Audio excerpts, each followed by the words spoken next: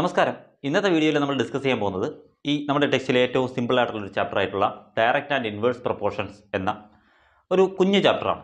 രണ്ട് കാര്യങ്ങൾ മാത്രമേ ഇതിനകത്ത് പഠിക്കാനുള്ളൂ. ഒന്നാമത്തത് ഡയറക്റ്റ് പ്രൊപ്പോർഷൻ, രണ്ടാമത്തത് ഇൻവേഴ്സ് പ്രൊപ്പോർഷൻ. ഈ രണ്ട് കാര്യങ്ങൾ മാത്രമേ ഇതിൽ പഠിക്കാനുള്ളൂ. അപ്പോൾ ഡയറക്റ്റ് പ്രൊപ്പോർഷൻ എന്താണെന്നും ഇൻവേഴ്സ് പ്രൊപ്പോർഷൻ എന്താണെന്നും മനസ്സിലാക്കുകയാണെങ്കിൽ ഈ ചാപ്റ്റർ കഴിഞ്ഞു. പിന്നെ രണ്ട് ഇക്വേഷനും കൂടെ, അത്രമാത്രം. അപ്പോൾ നമുക്ക് നോക്കാം എന്താണ് ഡയറക്റ്റ് പ്രൊപ്പോർഷൻ. ഇതിലെല്ലാത്തിലും കുറച്ച് ക്വാണ്ടിറ്റീസിനെ പറ്റി അല്ലെങ്കിൽ കുറച്ച് അളവുകളെ പറ്റിയാണ് നമ്മൾ പഠിക്കുന്നത്. അപ്പോൾ ഡയറക്റ്റ് പ്രൊപ്പോർഷൻ എന്താണെന്ന് വെച്ചാൽ, ഇപ്പോൾ ഒരു എക്സാമ്പിളിലൂടെ ഞാനത് ഒന്ന് എക്സ്പ്ലെയിൻ ചെയ്യാം. അതായത് 1 കിലോ പഞ്ചസാരയ്ക്ക് 1 കിലോ ഷുഗർ, ഓക്കെ, ഷുഗറിൻ്റെ കേസാണ് നമ്മൾ നോക്കുന്നത്. അപ്പോൾ 1 കിലോ ഷുഗറിൻ്റെ കോസ്റ്റ് എന്ന് പറയുന്നത്, ഇത് വെയിറ്റ്, ഇത് കോസ്റ്റ്, ഇങ്ങനെ എഴുതാം. ഓക്കെ, അപ്പോൾ 1 കിലോ ഷുഗറിൻ്റെ കോസ്റ്റ് എന്ന് പറയുന്നത് ഒരു 50 റുപ്പീസ് ആണെന്ന് വിചാരിക്കാം. ഓക്കെ, 1 കിലോയ്ക്ക് 50 റുപ്പീസ്. അങ്ങനെയാണെങ്കിൽ 2 കിലോയ്ക്ക് എത്രയായിരിക്കും? 100 ആയിരിക്കും, നമുക്കറിയാം അല്ലേ. 3 കിലോയ്ക്ക് എത്രയായിരിക്കും? 150 ആയിരിക്കും, ആണല്ലോ. അങ്ങനെയാണെങ്കിൽ 5 കിലോയ്ക്ക് എത്രയായിരിക്കും?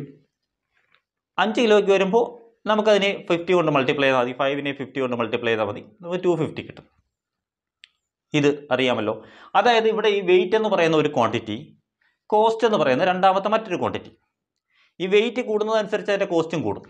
1 കിലോയ്ക്ക് 50 റുപ്പീസ് ആണെങ്കിൽ 5 കിലോസിന് നമുക്ക് അതിനനുസരിച്ച് അതിൻ്റെ റേറ്റ് കൂടും. അപ്പോൾ ഒരു ക്വാണ്ടിറ്റി ഇൻക്രീസ് ചെയ്യുമ്പോൾ രണ്ടാമത്തെ ക്വാണ്ടിറ്റി അതിൻ്റെ കൂടെ ഇൻക്രീസ് ചെയ്യുകയാണെങ്കിൽ അതിനെ നമുക്ക് ഡയറക്റ്റ് പ്രൊപ്പോർഷൻ എന്ന് പറയാം. ഇവിടെ വെയിറ്റ് എന്ന് പറയുന്ന ഒരു ക്വാണ്ടിറ്റി ഇൻക്രീസ് ചെയ്യുന്നു, അതിനോടൊപ്പം രണ്ടാമത്തെ ക്വാണ്ടിറ്റി കോസ്റ്റ് ഇൻക്രീസ് ചെയ്യുന്നു. ഇങ്ങനെ വരുന്ന കണ്ടീഷൻസിനെ നമുക്ക് ഡയറക്റ്റ് പ്രൊപ്പോർഷൻ എന്ന് പറയാം. മറ്റൊരു എക്സാമ്പിൾ നോക്കുകയാണെങ്കിൽ, നമ്മൾ 1 ലിറ്റർ പെട്രോൾ അടിച്ചാൽ ഒരു കാർ 20 കിലോമീറ്റർ ട്രാവൽ ചെയ്യുന്നു വിചാരിക്കാം. അങ്ങനെയാണെങ്കിൽ 3 ലിറ്റർ പെട്രോൾ അടിച്ചു കഴിഞ്ഞാൽ നമുക്ക് 3 × 20 60 കിലോമീറ്റർ ട്രാവൽ ചെയ്യും.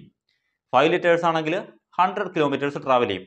അത് എത്ര കൂടുതൽ പെട്രോൾ നമ്മൾ അടിക്കുന്നു അതിനനുസരിച്ച് അത്രയും കൂടുതൽ ഡിസ്റ്റൻസ് നമുക്ക് ട്രാവൽ ചെയ്യാൻ പറ്റും. അപ്പോൾ ഒരു ക്വാണ്ടിറ്റി ഇൻക്രീസ് ചെയ്യുന്നു, രണ്ടാമത്തെ ക്വാണ്ടിറ്റിയും അതേപോലെ ഇൻക്രീസ്, ഒരു പർട്ടിക്കുലർ പ്രൊപ്പോർഷനിൽ ഇൻക്രീസ് ചെയ്യുന്നു. ഇങ്ങനെ വരികയാണെങ്കിൽ അതിനെ ഡയറക്റ്റ് പ്രൊപ്പോർഷൻ എന്ന് നമുക്ക് പറയാം. ഇതാണ് ഡയറക്റ്റ് പ്രൊപ്പോർഷൻ. ഓക്കെ, ഇനി ഇതിൽ മനസ്സിലാക്കിയിരിക്കേണ്ട കാര്യം, ഒരു ഇക്വേഷനോടെ നിങ്ങൾ കാണാതെ പഠിക്കാം. ഇത്രയേ ഉള്ളൂ. x1 divided by y1 equal to x2 divided by y2. ഇതാണ് ഡയറക്റ്റ് പ്രൊപ്പോർഷൻ്റെ ഇക്വേഷൻ. x1 എന്താണ്, y1 എന്താണ്, x2 എന്താണ്, y2 എന്താണ് എന്ന് ഞാൻ പറയാം. വളരെ സിമ്പിൾ ആയിട്ടുള്ള ഒരു കൺസെപ്റ്റ് വെച്ച് നോക്കുകയാണെങ്കിൽ, ഇതാ നോക്കി, നമ്മൾ ഈ ഒരു എക്സാമ്പിൾ എടുക്കുന്നു. വെയിറ്റ് കോസ്റ്റ് എടുത്തിട്ട് ഇതാ ഇത്രയും മാത്രം നമ്മൾ എടുക്കുന്നു. ഓക്കെ, ഇത്രയും മാത്രം നമ്മൾ എടുക്കുന്നു. ഇതിൽ വെയിറ്റ് എന്ന് പറയുന്നതിനെ നമുക്ക് എക്സ് എന്ന് എടുക്കാം, കോസ്റ്റ് എന്ന് പറയുന്നതിനെ നമുക്ക് വൈ എന്നും എടുക്കാം. വെയിറ്റ് എക്സ്, കോസ്റ്റ് വൈയുമായിട്ട് നമ്മൾ എടുക്കുന്നു എന്ന് വിചാരിക്കാം. ഓക്കെ, അപ്പോൾ ഈ വെയിറ്റിൻ്റെ അവിടെ വരുന്നതെല്ലാം നമുക്ക് x1 x2 x3 അങ്ങനെ പോകും. വെയിറ്റിൻ്റെ അവിടെ നിന്ന് 1 കിലോ ആണെങ്കിലും 2 കിലോ ആണെങ്കിലും 5 കിലോ ആണെങ്കിലും എല്ലാം അത് ഈ എക്സിനെ ബേസ് ചെയ്ത് എന്ന് നമുക്ക് എഴുതാം. താഴെ വരുന്നതോ y1 y2 y3 അങ്ങനെ പോകും. ഇതാണ് x1ഉം y1ഉം. മനസ്സിലായോ? നമുക്ക് എപ്പോഴും രണ്ട് ക്വാണ്ടിറ്റീസ് തരും. ഒരു ക്വാണ്ടിറ്റി നമ്മൾ എക്സ് ആയിട്ട് എടുക്കുക, രണ്ടാമത്തെ ക്വാണ്ടിറ്റി വൈ ആയിട്ട് എടുക്കുക. ഇവിടെ ഇപ്പോൾ നമുക്ക് തെറ്റിപ്പോയി, നമുക്ക് ഒരു കൺഫ്യൂഷൻ വരുന്നു. കോസ്റ്റ് എക്സ് ആയിട്ട് എടുത്താൽ എന്താ പ്രശ്നം? ഒരു പ്രശ്നമില്ല, നിങ്ങൾ കോസ്റ്റ് എക്സ് ആയിട്ട് എടുത്തോളൂ, വെയിറ്റ് വൈ ആയിട്ട് എടുക്കണമെന്നേ ഉള്ളൂ. മനസ്സിലായോ? അങ്ങോട്ടും ഇങ്ങോട്ടും തിരിഞ്ഞു പോയാലും നമ്മുടെ ഈ ഇക്വേഷനിൽ ഒരു വ്യത്യാസവും ഇല്ല. ഈ ഇക്വേഷൻ കാണാതെ പഠിക്കുക. x1 by y1 is equal to x2 by y2. അപ്പോൾ x1 എന്താണെന്ന് മനസ്സിലായി കാണും, y1 എന്താണെന്ന് മനസ്സിലായി കാണും, x2 എന്താണെന്നും y2 എന്താണെന്നും മനസ്സിലായല്ലോ. ഓക്കെ, അങ്ങനെയാണെങ്കിൽ നമുക്കിവിടെ ഒരു 8 കിലോയുടെ കണ്ടുപിടിക്കണം. അതിൻ്റെ ഈ 8 എന്ന് പറയുന്നത് നമുക്കറിയാം.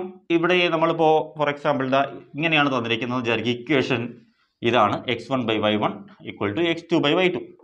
ഓക്കെ, നമുക്ക് അറിയാം 2 കിലോയുടേത് 100 റുപ്പീസ് ആണ്. അങ്ങനെയാണെങ്കിൽ ഒരു 8 കിലോയുടെ എത്ര റുപ്പീസ് ആണെന്ന് നമുക്ക് കണ്ടുപിടിക്കണം. ഇതാണ് നമ്മുടെ ക്വസ്റ്റ്യൻ. ഓക്കെ, ഇതാണ് നമ്മുടെ ക്വസ്റ്റ്യൻ. ഇങ്ങനെയാണ് നിങ്ങൾക്ക് ക്വസ്റ്റ്യൻ വരുന്നത്. അപ്പോൾ നമുക്ക് എന്തറിയാം?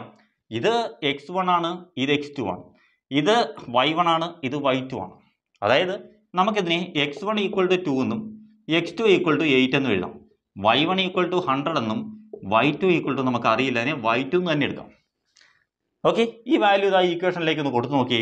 x1ന് പകരം നമ്മൾ 2 എന്ന് എടുത്തു, ഡിവൈഡഡ് ബൈ y1 എന്ന് പറയുന്നത് 100 ആണ്, നമ്മൾ എടുത്തു, ഈക്വൽ ടു x2 എന്ന് പറയുന്നത് 8 ആണ്, y2 നമുക്ക് അറിയില്ല, അത് അതേപോലെ എഴുതി. ഇനി ചെയ്യേണ്ടത് ക്രോസ് മൾട്ടിപ്ലൈ ചെയ്യുക. അതായത് ഇതിനെ ഇതുകൊണ്ട് മൾട്ടിപ്ലൈ ചെയ്യുക, ഇതിനെ ഇതുകൊണ്ട് മൾട്ടിപ്ലൈ ചെയ്യുക, അതാണ് ക്രോസ് മൾട്ടിപ്ലിക്കേഷൻ. ക്രോസ് മൾട്ടിപ്ലൈ ചെയ്യുമ്പോൾ നമുക്ക് എന്ത് കിട്ടും? നമുക്ക് ഇങ്ങനെ കിട്ടും 2 × y2 2y2 = 100 × 8 എന്ന് കിട്ടും. ആണല്ലോ. അതിൽ നിന്ന് y2 = 100 × 8 ഡിവൈഡഡ് ബൈ 2 എന്ന് കിട്ടും. 100 × 8 ഡിവൈഡ് ബൈ 2 എന്ന് പറഞ്ഞാൽ എത്ര കിട്ടും? 800 ഡിവൈഡ് ബൈ 2 400 കിട്ടും. അപ്പോൾ 8 കിലോയ്ക്ക് എത്രയായിരിക്കും? 400 റുപ്പീസ് ആയിരിക്കും. ഇത്രയേ ഉള്ളൂ കണ്ടുപിടിക്കാൻ വേണ്ടിയിട്ട്. ഓക്കെ, 8 കിലോസിന് 400 റുപ്പീസ് ആയിരിക്കും കിട്ടുന്നത്. ഇനി നമുക്ക് മറ്റൊരു ക്വസ്റ്റ്യൻ തരുന്നു. നമുക്കിവിടെ 2 കിലോയുടെ വെയിറ്റ് 100 റുപ്പീസ് എന്ന് തന്നിട്ടുണ്ട്. ഇനി നമുക്ക് ഇവിടെ ഒരു 200 ആണ് തന്നിട്ടുള്ളതെന്ന് വിചാരിക്കാം.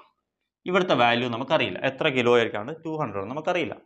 എങ്ങനെ പിടിക്കാം? ഇവിടെ തന്നിട്ടില്ലാത്തത് x2 ആണ്. y2 തന്നിട്ടുണ്ട്, പക്ഷേ x2 തന്നിട്ടില്ല. എന്ത് ചെയ്യണം? നമ്മുടെ ഇക്വേഷനിൽ ഡയറക്റ്റ് നമുക്ക് കൊടുത്ത് നോക്കാം. x1 2 എന്ന് എഴുതി ഡിവൈഡ് ബൈ y1 100 എന്ന് എഴുതി ഈക്വൽ ടു x2 നമുക്കറിയില്ല, y2 നമുക്കറിയാം 200. മനസ്സിലായില്ലേ? Same equation, same method. 2 × 200 = 100 × x2. Cross multiply ചെയ്യാം. 100 × x2 ഈക്വൽ ടു എങ്ങനെ എഴുതാം? 200 × 2 എന്ന് എഴുതാം. ആണല്ലോ. ഇതിൽ നിന്ന് x2 = 200 × 2 ഡിവൈഡഡ് ബൈ 100 എന്ന് എഴുതാം. ഈ 2 0 ക്യാൻസൽ ആവും. ബാക്കി എത്ര കിട്ടും? 4. അപ്പോൾ ഇവിടെ x2ൻ്റെ വാല്യൂ എത്ര കിട്ടും? 4 കിലോഗ്രാംസ് എന്ന് കിട്ടും. എല്ലാ ക്വസ്റ്റ്യനും, ഈ എക്സസൈസിലെ എല്ലാ ക്വസ്റ്റ്യനും ഈ സെയിം മെത്തേഡ് തന്നെയാണ് നമുക്ക് ചെയ്യാനുള്ളത്. ഓക്കെ, ഇത് ഞാൻ പറഞ്ഞ എക്സാമ്പിൾ. ഇനി നമുക്ക് ടെക്സ്റ്റിലുള്ള ഒരു എക്സാമ്പിളിലൂടെ നോക്കിയിട്ട് ഡയറക്റ്റ് പ്രൊപ്പോർഷൻ തീർക്കാം. കാരണം ഇത്രയേ ഉള്ളൂ ഡയറക്റ്റ് പ്രൊപ്പോർഷൻ. ഒരു വാല്യൂ, ഒരു ക്വാണ്ടിറ്റി ഇൻക്രീസ് ചെയ്യുമ്പോൾ രണ്ടാമത്തെ ക്വാണ്ടിറ്റി അതിൻ്റെ പ്രൊപ്പോർഷനായിട്ട് ഇൻക്രീസ് ചെയ്യണമെങ്കിൽ നമുക്കതിനെ ഡയറക്റ്റ് പ്രൊപ്പോർഷൻ എന്ന് പറയാം. ഒരു എക്സാമ്പിൾ നോക്കാം നമുക്ക്. ഇതാണ് an electric pole, ഒരു electric post 14 metre high cast A shadow of 10 metre. രണ്ട് കാര്യങ്ങളാണ്. ഒന്ന് ഒരു പോസ്റ്റിൻ്റെ കാര്യം പറഞ്ഞിട്ടുണ്ട്, അതിൻ്റെ ഷാഡോയുടെ കാര്യങ്ങൾ. അപ്പോൾ നമുക്ക് ഹൈറ്റ് ഓഫ് ഇലക്ട്രിക് പോൾ, അതിനെ നമുക്ക് എക്സ് എന്ന് എടുക്കാം, അല്ലേ? എക്സ് എന്ന് എടുക്കാം. അത് മീറ്ററിലാണ് തന്നിട്ടുള്ളത്, എക്സ് എന്ന് എടുക്കാം. ഇനി നമുക്ക് രണ്ടാമത്തെ ക്വാണ്ടിറ്റി, ഒരു ക്വാണ്ടിറ്റി ഹൈറ്റ് ഓഫ് പോൾ ആണെങ്കിൽ രണ്ടാമത്തെ ക്വാണ്ടിറ്റി നമുക്ക് ലെങ്ത് ഓഫ് ഷാഡോ എന്ന് എഴുതാം. ലെങ്ത് ഓഫ് ഷാഡോ അതെന്താണ്? വൈ ആണ്. നമുക്കറിയാലോ, എക്സും വൈയും നമുക്ക് കിട്ടി. Okay, height of Paul 14 metre high. 14 metre high ആകുമ്പോൾ അതിൻ്റെ ഷാഡോ 10 മീറ്റർ ആണ്. 14 മീറ്റർ ഹൈ ആണെങ്കിൽ അതിൻ്റെ ഷാഡോ 10 മീറ്റർ ആണ്. അങ്ങനെയാണെങ്കിൽ find the height of A tree that cast A shadow of 15 metre. 15 metre ആകുമ്പോഴത്തേക്ക് നമുക്ക് ഹൈറ്റ് ഓഫ് പോൾ മാത്രമല്ല, ഇവിടെ പോളും ട്രീയും തന്നിട്ടുണ്ട്. അതുകൊണ്ട് നമുക്ക് ഹൈറ്റ് ഓഫ് ഒബ്ജക്റ്റ് എന്ന് പറയും. ഈ സെയിം കണ്ടീഷനിൽ നമുക്കൊരു ട്രീയുടെ കണ്ടീഷൻ നോക്കുകയാണെങ്കിൽ ആ ട്രീയുടെ ഹൈറ്റ് 15 മീറ്റർ ആണ്. സോറി, ട്രീയുടെ ഹൈറ്റ് തന്നിട്ടില്ല. അതായത് ഇവിടുത്തെ വാല്യൂ നമുക്ക് തന്നിട്ടില്ല, ഇവിടുത്തെ വാല്യൂ തന്നിട്ടുണ്ട് 15 മീറ്റർ. സംഭവം എന്താണെന്ന് മനസ്സിലായോ? ഒരു പോസ്റ്റ്, അതിൻ്റെ ഹൈറ്റ് 14 മീറ്റർ തന്നിട്ടുണ്ട്, അതിൻ്റെ ഷാഡോ 10 മീറ്റർ തന്നിട്ടുണ്ട്. അങ്ങനെയാണെങ്കിൽ ഷാഡോ 15 മീറ്റർ ഉള്ള ഒരു ട്രീക്ക് എത്ര ഹൈറ്റ് ഉണ്ടാവും എന്നാണ് ക്വസ്റ്റ്യൻ ചോദിച്ചിരിക്കുന്നത്. വളരെ സിമ്പിളാണ്. ഈ അറിയാത്ത വാല്യൂവിനെ നമുക്ക് എന്തെടുക്കാം? x2 എന്ന് എടുക്കാം. കാരണം ഇതെല്ലാം എക്സ് ആണ്. ഇങ്ങോട്ട് പോകുന്ന എല്ലാം എക്സും ഇങ്ങോട്ട് പോകുന്ന എല്ലാം വൈയുമാണ്. നമ്മുടെ ഇക്വേഷൻ എന്തായിരുന്നു? x1/y1 = x2/y2 ആണല്ലോ. ഇതാണ് നമ്മുടെ ഇക്വേഷൻ. അതനുസരിച്ച് നമുക്ക് കൊടുക്കുമ്പോൾ 14/10 = x2/15 ആണല്ലോ. ക്രോസ് മൾട്ടിപ്ലൈ ചെയ്യുക. 10x2 = 14 × 15 അല്ലേ? അതിൽ നിന്ന് x2 = 14 × 15 ഡിവൈഡഡ് ബൈ 10 എന്ന് കിട്ടും. എന്താണ് 14 × 15? നമുക്ക് മൾട്ടിപ്ലൈ നോക്കാം. 14 × 15 എന്താണ്? 14 × 15 20 2 5 7 4 1 0 11 210. അപ്പോൾ എത്ര കിട്ടും? 210 ഡിവൈഡഡ് ബൈ 10 എന്ന് കിട്ടും. 2 സീറോയുടെ ക്യാൻസൽ ആയി കഴിഞ്ഞാൽ 21 മീറ്റർ എന്ന് കിട്ടും. മനസ്സിലായോ? ഇത്രയേ ഉള്ളൂ. വളരെ സിമ്പിളാണ്. അപ്പോൾ ഇവിടെ ഹൈറ്റ് ഓഫ് ഒബ്ജക്റ്റ് എന്തും ആവാം, പോൾ ആവാം, ട്രീ ആവാം. സെയിം കണ്ടീഷൻ തന്നിട്ടുണ്ട്, സിമിലർ കണ്ടീഷൻ തന്നിട്ടുണ്ട്. അതുകൊണ്ടാണ് നമ്മൾ ഇങ്ങനെ എടുത്തത്. ലെങ്ത് ഓഫ് ഷാഡോ നമുക്ക് 10 എഴുതാം, പിന്നെ 15 തന്നിട്ടുണ്ട്. അപ്പോൾ 15 ലെങ്ത് വരുമ്പോൾ അതിൻ്റെ ഹൈറ്റ് ആണ് നമുക്ക് കണ്ടുപിടിക്കേണ്ടത്. നമുക്ക് x2 എന്ന് എടുക്കാം.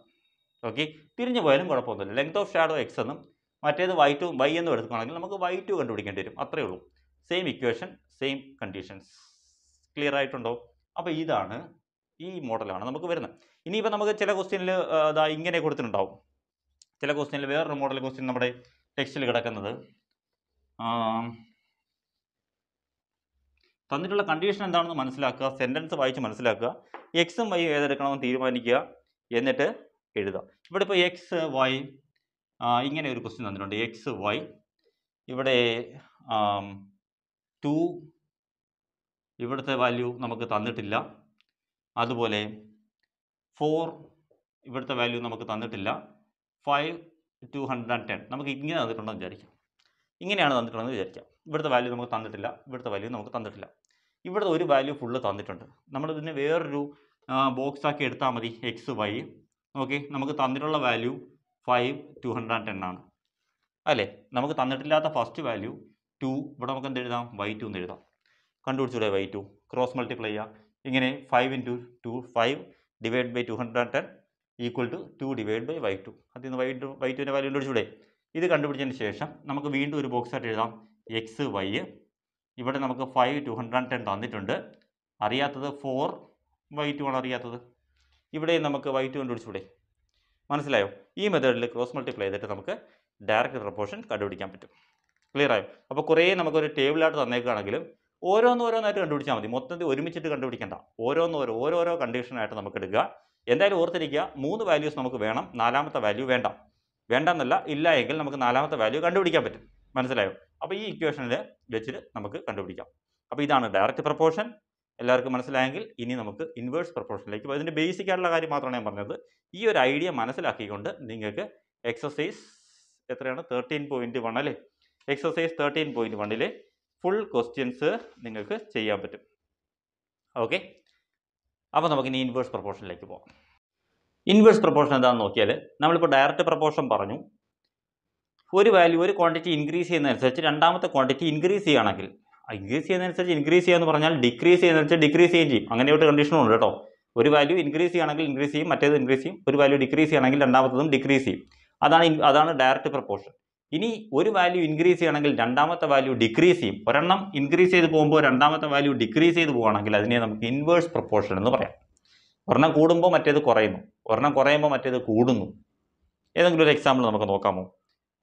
എക്സാമ്പിൾ നമുക്ക് നോക്കുകയാണെങ്കിൽ, ഫോർ എക്സാമ്പിൾ ഒരു 10 പേര് ചേർന്ന് ഒരു ജോലി, 10 പേര് ചേർന്ന് ഒരു ജോലി, എന്തെങ്കിലും ഒരു വലിയ ഗ്രൗണ്ട് ക്ലീൻ ചെയ്യുന്നു വിചാരിക്കാം. വലിയൊരു അല്ലെങ്കിൽ നിങ്ങളുടെ സ്കൂൾ ക്ലീൻ ചെയ്യുന്നത് 10 പേരാണ് നിങ്ങൾ ക്ലീൻ ചെയ്യുന്നത്. 10 പേര് ചേർന്ന് നമ്മൾ ഒരു ജോലി ചെയ്യുന്നു, എന്തെങ്കിലും ഒരു ജോലി. അതിന് നമുക്കൊരു 15 ദിവസം എടുക്കുന്നു എന്ന് വിചാരിക്കാം.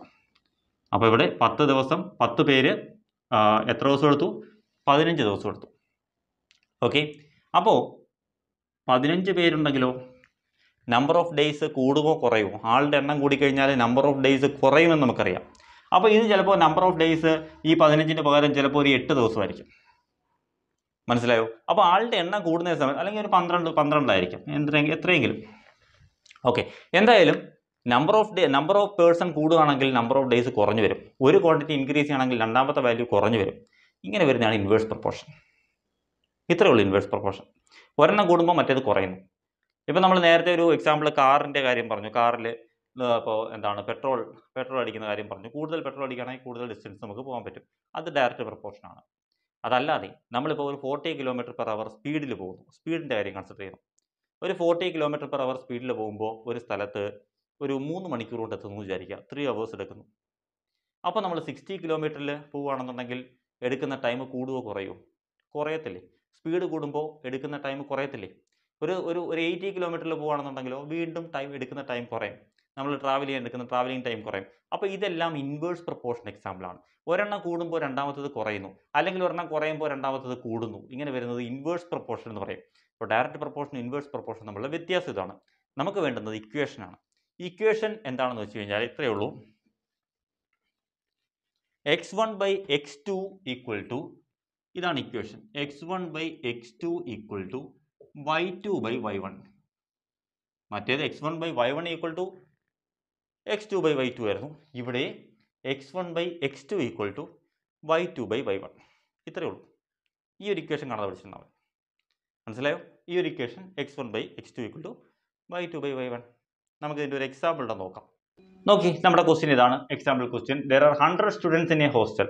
ഒരു ഹോസ്റ്റലിൽ 100 സ്റ്റുഡൻസ് ഉണ്ട്, 100 കുട്ടികളുണ്ട്. Food provision for them is four 20 days. അവർക്ക് വേണ്ടുന്ന ഫുഡ് 20 ദിവസത്തേക്കാണ്.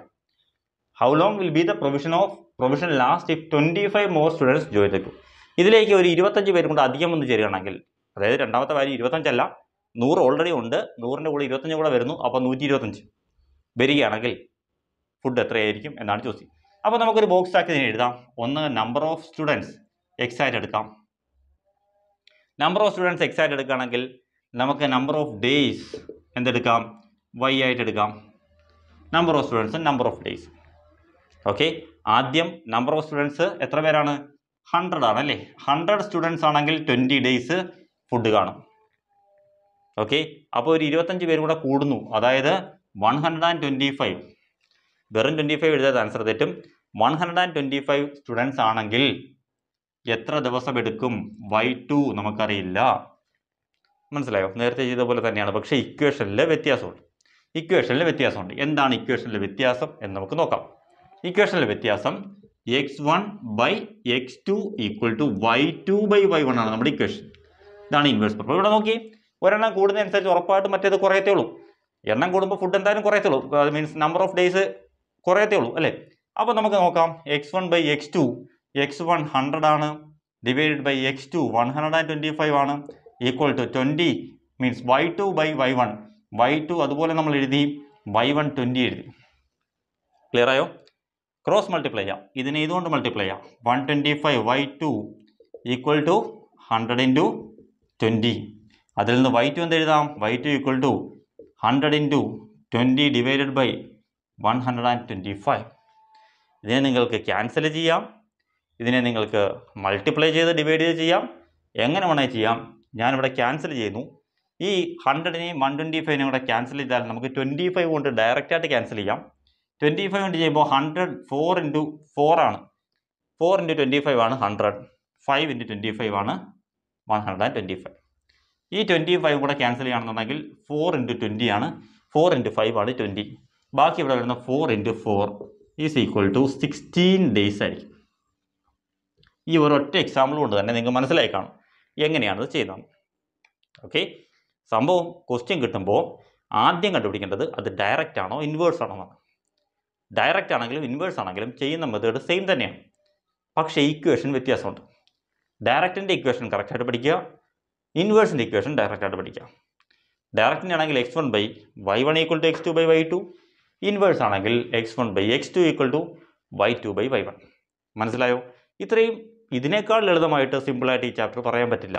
ഇത്രയും കാര്യങ്ങൾ അറിയാമെങ്കിൽ നിങ്ങൾക്ക് ഇതിലുള്ള അത്യാവശ്യമുള്ള ക്വസ്റ്റ്യൻസ് എല്ലാം ചെയ്യാം. 13.2, 13.1ഉം 2ഉം ചെയ്യാൻ പറ്റും. അപ്പോൾ അതൊന്ന് ചെയ്ത് നോക്കുക. എന്തെങ്കിലും ഡൗട്ട് ഉണ്ടെങ്കിൽ നിങ്ങൾക്ക് കമൻറ്റായിട്ടിടാം.